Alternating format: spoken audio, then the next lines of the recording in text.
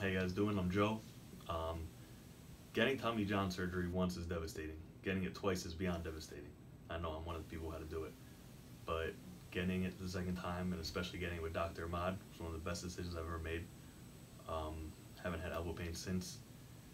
A few years ago, unfortunately, my goal of playing professional baseball ended. I'm almost 30 now.